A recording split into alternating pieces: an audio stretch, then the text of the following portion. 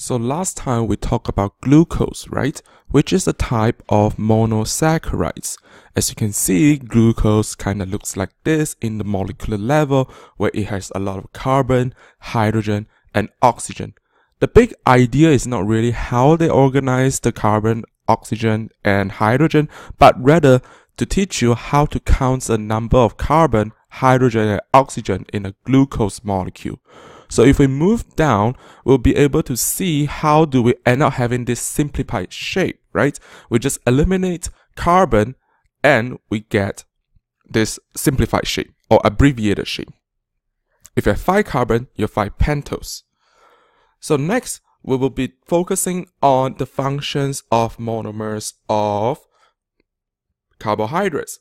So you have already know the first monomers of carbohydrates, which is the more common one, commonly known one, the glucose. But it is really not the only monomers of carbohydrates or monosaccharides. We have glucose, galactose, and fructose. So as you can see, they kind of hint you where you can get these monomers from. Galactose, you can get it from milk, and fructose is really the sugar from fruit. The general functions of monosaccharides can be divided into 3 major ones. The first one is really to support your cellular work, not the phone one, but respiration. It is your energy sources. It is the best molecules to produce energy in your body. The second one is that it can produce raw material to make other organic molecules. We know that monomers are really just made of carbon, hydrogen, and oxygen. We also know that it can act as like a building blocks for other polymers.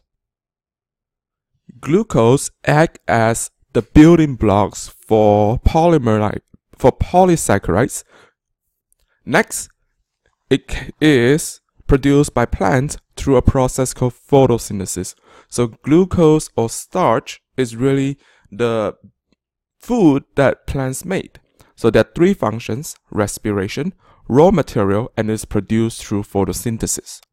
Next, we're going to focus on the polysaccharides or the polymers of carbohydrates. If you have many monomers, they group together and through bonding, the covalent bond, right? They group together through bond. Now you have a polymers. The polymer of sugar is what we call polysaccharides. Many sugars bonded together. So polysaccharides has 2 major categories, the one under the plant and the one under the animal. The one under the plant, you can have 2 types. The first one is starch. The second one is cellulose. There are also 2 types under the animal category, the chitin and also glycogen. All 4 of them are the polysaccharides of sugar form. So for starch, the main purpose is for the energy storage of plants. Some of the examples are potatoes and also beans. They are really rich in your starch. The next one is cellulose. So cellulose is really the components of the cell wall of plant cell. So it is providing structural support. Next, we have chitin, which is the structural support for animal cells or animals in general. It can generally be found in the exoskeleton as well as the fungi's membrane. Last but not least is your glycogen. So glycogen is really the energy storage for human as well as other animals.